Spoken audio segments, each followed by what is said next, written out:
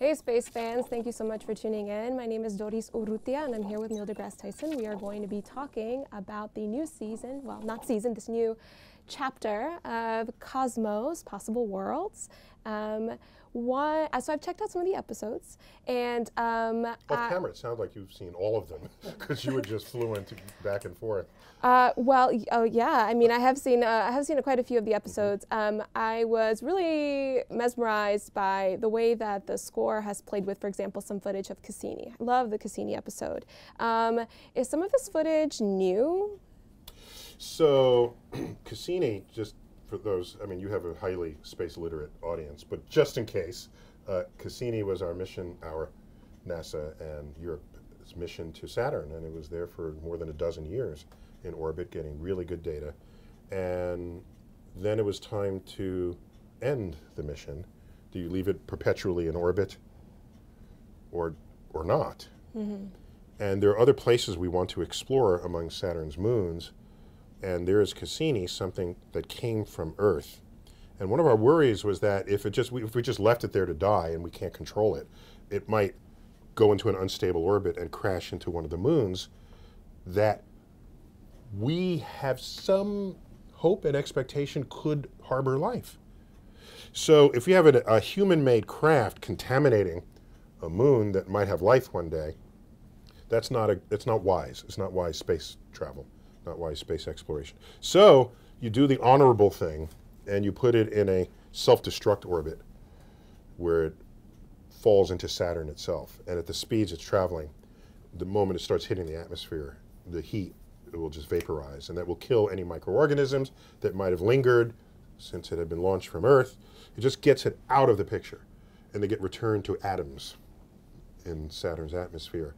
So some of those, so we have our own visual effects supervisor that adds images and content, but some of the meat of that view was a video that was released by the Jet Propulsion Labs a few years ago that shared with the world the death of Saturn.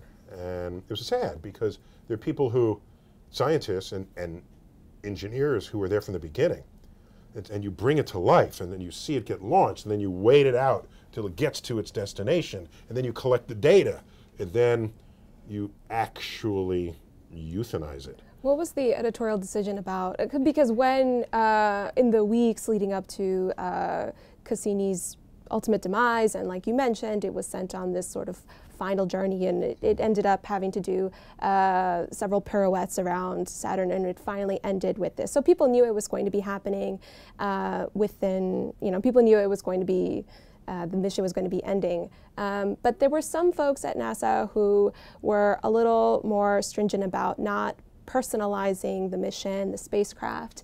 I leaned more into sort of dramatizing it because it did mean a lot for a lot of people, and that's what Cosmos ended up doing. Did you have sort of like an editorial debate about how you should sort of, like trying to personify the mission of it? That's a really important philosophical, cultural, and scientific question. The insights that I have on that I'm about to share with you came about from an episode of Star Talk, which is another thing that I host. It's a podcast. We recently had an episode, but it might not be out yet, but I recently interviewed a robotics ethicist. And what she said was that it is very natural where if you have any kind of relationship with a thing at all, whether or not it's even living, that you would assign a personality to it. As a minimum, a name. And we do that with plush toys from childhood. They're not alive, but we give them names. We name, well, haven't heard much of it lately, but when I grew up, everybody named their car. Okay, they spoke of it as though, and if the car wasn't working, oh, she's not feeling good today, we got to give her oil change or whatever. So this is a very normal and natural and human thing to do. Apparently, I didn't know this, 80% of the people who own Roombas name their Roomba, the Roomba. You know, Yeah, no, I know.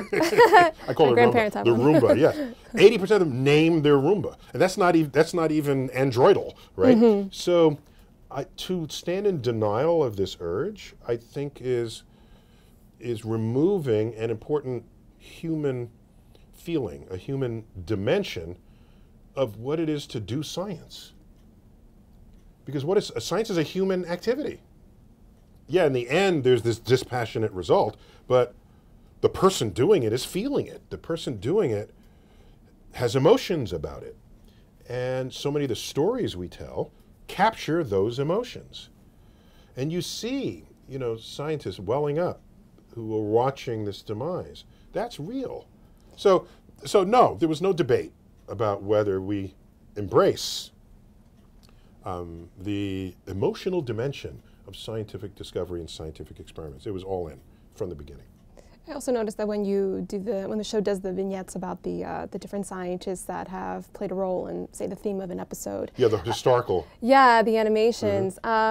There is, I think, a little more sensitivity this time around with how the scientist is contextualized in terms of like what they went through and sort of what, you know, what an oppressive government could do to an individual. And I wonder if that was sort of, if that was like what that conversation was also like when you think about which scientists you include, but also how you choose to tell their stories. What are you all thinking about when you develop that narrative? Yeah, so Ann Druyan is the prime mover of these stories. She has an acute sense and awareness of history, especially history of science. That's a good background to have in this. She also feels the universe. When she thinks about it, she not only knows what is true, she recognizes what our relationship to that should be, if it not already is. That is your intellectual and emotional relationship. So this manifests in many ways. For example, are we separate and distinct from all other life on Earth? Well, if that's the case, then we can kill biospheres and ecosystems at will, but then realize, wait a minute, we needed that to survive because, in fact, we were co-participants in this biosphere, right? That's profound. That says we are not separate and distinct. We are part of an unfolding cosmic story.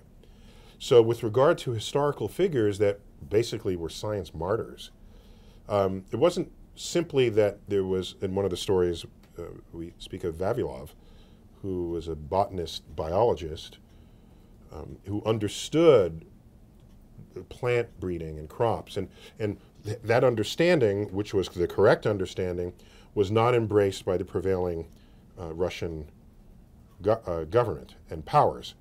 And so they just simply didn't listen. And they wanted to get him into the fray, and he refused. He said, you can burn me at the stake, I'm paraphrasing, but I will not lie about my science. That's a martyr. And the issue here is not simply as a repressive government, it's anything that has dogmatic views of the world, where conversation is not even allowed that would show that there's something flawed in that reasoning. That has thwarted the progress of science ever since there's been science. And so that example happens to show it for government forces, but it could be cultural, could be religious, it could be emotional, it could be anything that stands in the way of the progress of the discovery of objective truths. And Cosmos does not pull back when such a story can and should be told. Well, the show is really great. Thank you so much for speaking to Space.com, and space fans, please check out Cosmos Possible Worlds when it airs.